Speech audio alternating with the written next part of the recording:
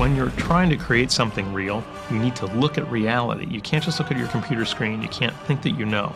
You want to be imaginative, and you want to draw from what you've observed and from your reference material and build upon it to create something that's outside of our reality. I wanted it to be a new adventure, you know, bring back a lot of the same characters, but it needed to be a new adventure, a new story, new special effects. You know, I didn't want to rely on old tricks. I had to, you know, take it to a whole new level, make it, you know, not only bigger, but try to make it much better. There's some new monsters. I think that'll be kind of funny. The skeleton creatures that are in the jungle, and then the Anubis warriors who rise from the sand.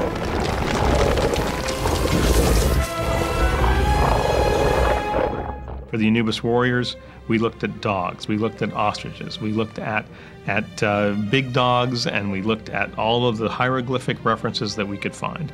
We looked at different kind of fur patterns. We looked at all kinds of mythological renderings, and we looked at every movie that was ever made that ever had anything Egyptian in it.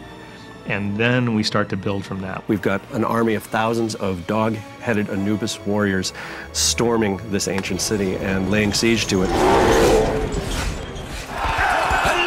This is what makes a dog look like a dog. He's got fur that looks like this, it reflects light this way.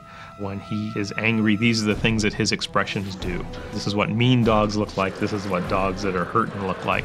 And we can put those faces on the dogs depending on whether they're winning the battle or losing it. And it makes a big difference as to how the characters play on the screen. We knew from an early storyboard that the production supplied us with that we wanted to have some of these Anubis warriors climbing the walls of the city and really getting the feeling of an invasion. We started high on the wall and we populated our city with some simple pawns representing the Anubis warriors, and we come down past this tower and to the ground level where the shot finishes, focused on the hero temple, and we include the Anubis warrior, which then bursts into sand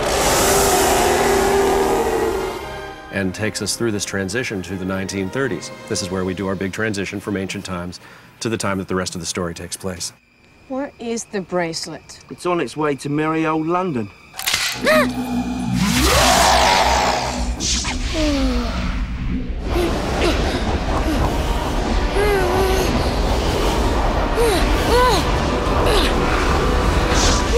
The sequence where the O'Connells are racing through the streets of London in a double-decker bus, fighting hand-to-hand with 4 soldier mummies. In fact, the same soldier mummies from the first film. The 4 that were left at the end of the first movie are the 4 that appear at the beginning of the sequence in the second mummy.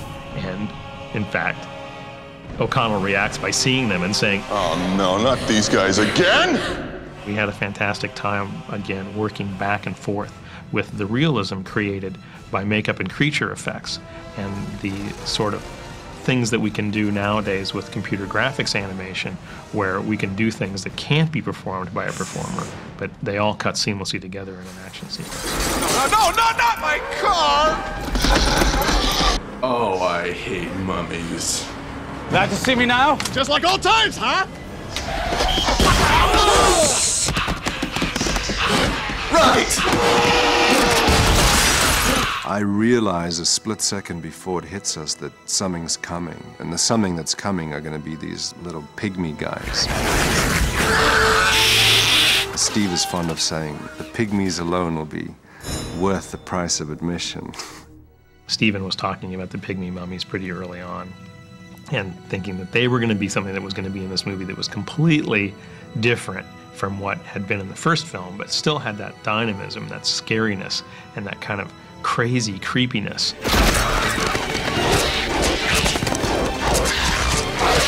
So to us, right away, we kind of felt the vibe on these guys, and the art department went to work. They're going to be small, they're going to be mean, they're going to have big pointy teeth, and they're going to be just ill-tempered and crazed. They're deranged.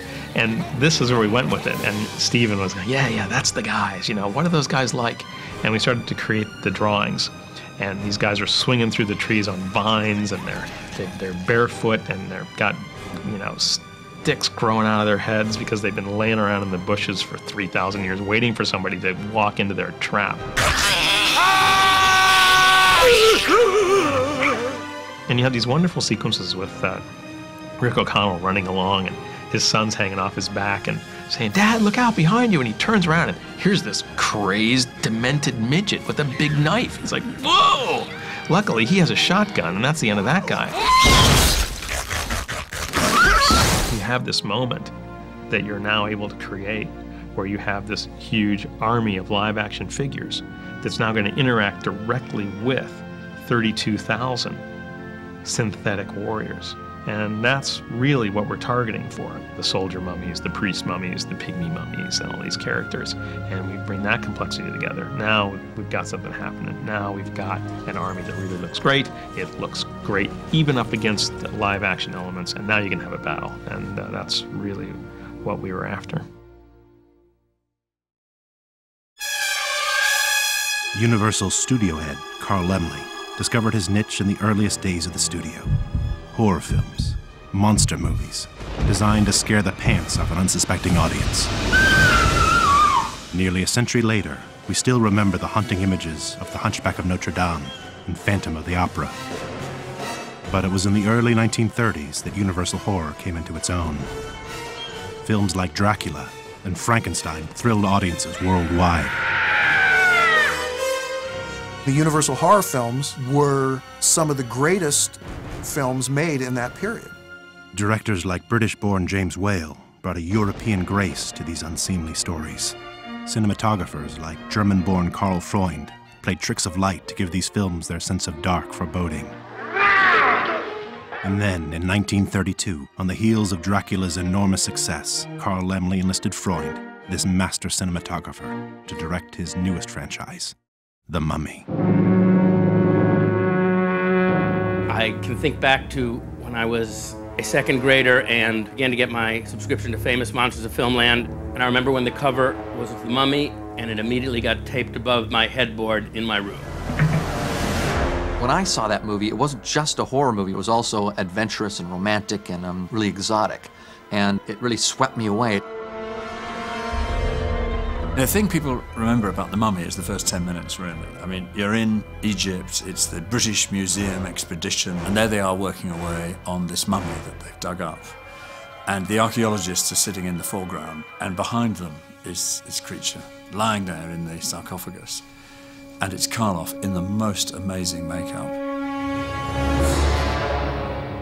Boris Karloff, fresh off The Monster and Frankenstein, was brought on to play the dual roles of Imhotep and Ardith Bey. In real life, Karloff stood only 5'11", and yet he seemed to tower menacingly over the film. I remember as a kid seeing The Mummy and loving the fact that I was seeing Karloff in 2 makeups.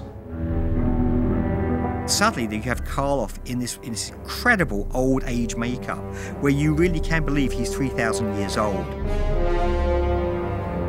The original movie is absolutely gripping. In the years following The Mummy's enormous success, Universal returned to the franchise again and again, with films like The Mummy's Hand and The Mummy's Curse. And then for decades, The Mummy lay dormant, waiting. And then in 1999, Universal was to awaken The Mummy once again. When I heard they were trying to make it, I called them up and set up a meeting and went in. I wanted to do The Mummy because I really had it down. I had the whole story. I just knew what I wanted to tell. It was this big, sweeping, romantic, action-packed adventure movie, wrapped in a mummy movie, if you will. It had horror and humor.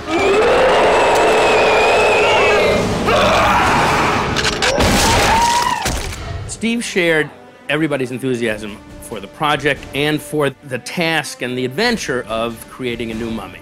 There was no question that he was the guy. As grand as some of the mummies have been, this is a very exciting and different movie. It's a reinvention of a classic character, a beloved horror figure. We all remember Boris Karloff, and we look towards those productions with a nod and a wink, and you know, that's old school. We pay respect to it.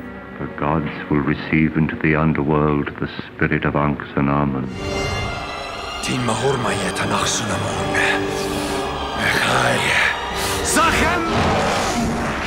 We're doing a remake of the original Boris Karloff mummy because that involved the character of Imhotep, the priest who challenged the gods and was then buried alive. In the core of it, it's about a tragic and maybe even an evil romance, but it's about a romance nonetheless. And what he does for love, even if it means destroying the world. We've created a character who's formidable, fierce, can shape change, can summon the 10 plagues on the earth. In order to thrill modern audiences, the new Mummy needed to do more than just revisit the past.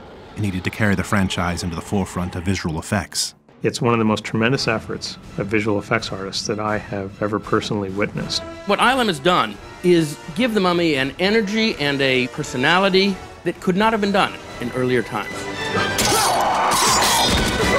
So many people work so hard to bring those ideas to the screen so that Stephen Sommers' vision could really become a reality. This new Mummy became a box office phenomenon, grossing over $400 million in the summer of 1999. The filmmakers immediately set to work on The Mummy Returns. There was more life in this mummy yet. Within a couple weeks, I started trying to, figure out the whole story because I wanted it to be a new adventure. Oh, I hate mummies. It's got more special effects and a lot more action, but it had to be more romantic. And I thought, Brendan and Rachel now are very happily married. They're a great romantic couple. And I thought, why not? They should have a child as well, and we'll play with that. And that was part of the adventure and story. It just seemed there'd been a good progression in character and story. A couple of years ago, this would have seemed really strange to me. You don't want it to be too different because then people come and go, well, that's not what I wanted to see. But if it's too similar, it's like, well, I already saw that. With the first film being successful, you've got to get that balance right of having the same elements. You can't sort of turn out a completely different film. But the confidence of knowing that the first one worked allowed Steve to be a little bigger with the ideas, a little bolder, if you like.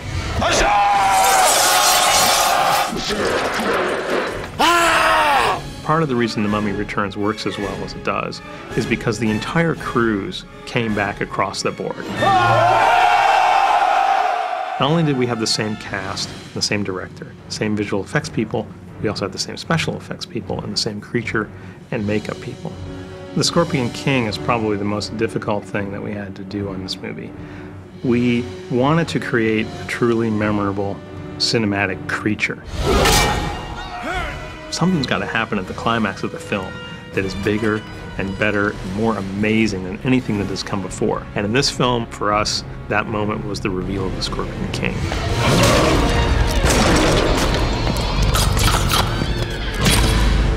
The films have held a fascination for film audiences because the mummy is a beloved character.